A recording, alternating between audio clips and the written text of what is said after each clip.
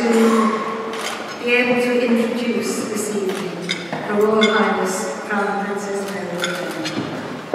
She is a formidable advocate for gender equality, health and rights. She founded and chairs the Mary Foundation, whose mission is to combat social isolation by creating opportunities for socially isolated individuals to have a sense of affiliation and a sense of belonging to a community. Being born a girl should not prevent one from reaching their full potential. But unfortunately, in many countries with the restricted opportunities and choices, being born a girl does just that.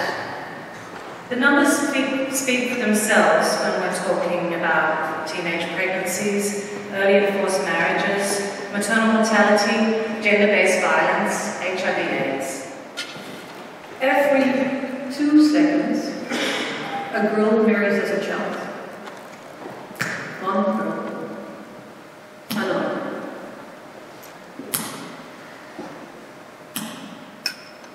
That adds up to 15 million girls every year.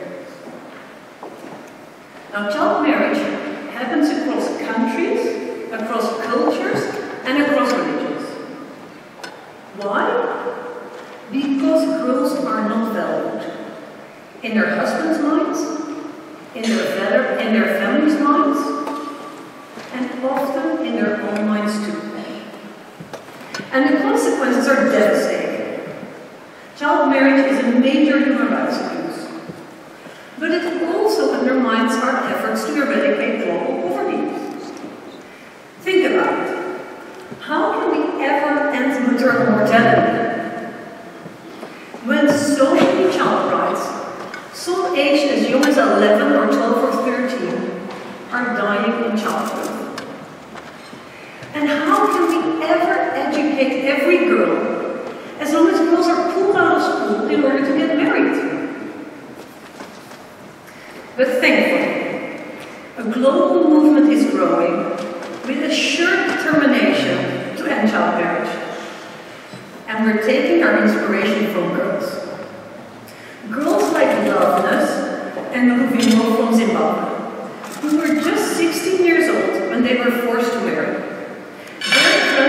Their dreams of a better life might have ended that day, but now, at 18 and 19 years old, they are determined to seek justice for themselves and for their fellow child brides. So they are asking the Constitutional Court of Zimbabwe to declare that no girl or boy may enter into marriage before the age of 18. They are arguing that the law must be unequivocal. Child marriage is illegal. Thank you for this award. And let girls be girls.